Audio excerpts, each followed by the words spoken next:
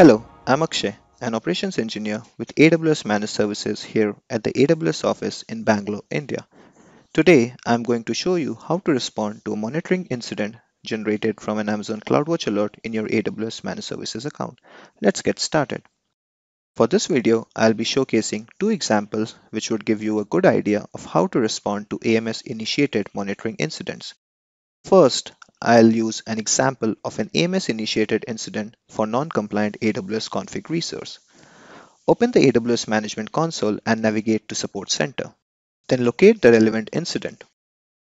This incident was created by AMS to alert you about a non-compliance that was detected by AWS Config for a virtual private cloud. Let's now try to get some additional details from the case. Because this case was created for AWS Config, let's try to find the relevant config rule. From the case subject, we can see the rule name is AMS NIST CIS VPC flow logs enabled. Let's scroll down at the bottom to see the first correspondence that was sent by AMS. As you can see, there are further details around the incident summary, such as the description, documentation, and the resource affected. Read through the incident summary to get a better understanding of the incident.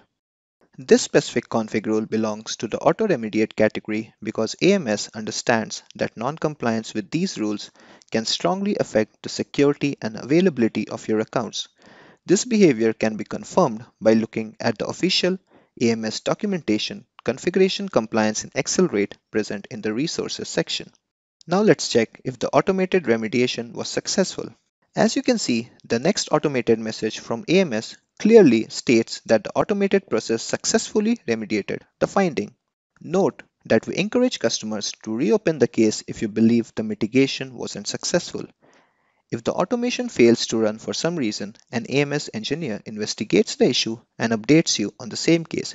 You can respond to this notification in the same way as for any other incident. Let's now go back to the Support Center console and look for another example where AMS initiated an incident for an Amazon Elastic Compute Cloud instance failure.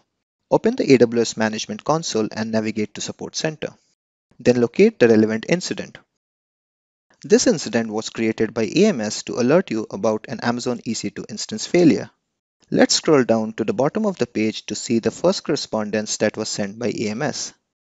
As you can see from the correspondence details, this is an automated notification with relevant details about the resources affected. In this case, the instance ID and the account ID are the details we need to look for. AMS performs automated remediation of alerts when possible to prevent or reduce the impact to your application.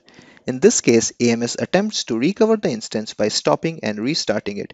You can see this information in the communication sent by us. For more information, check AMS Automatic Remediation of Alerts document in the Resources section of the video description. Now let's take a look at the automation execution result from AMS. You'll get this notification on the same case as seen here. As you can see from this communication, the automation was unsuccessful. This communication also highlights the fact that AMS engineers are now engaged to investigate the problem. As a next step, an AMS engineer investigates the issue and updates you on the same case. You can see this on the next communication sent on the case. You can respond to this notification in the same way as for any other incident. Now you know how to respond to a monitoring incident generated from a CloudWatch alert in your AMS account. Thanks for watching and happy cloud computing from all of us here at AWS.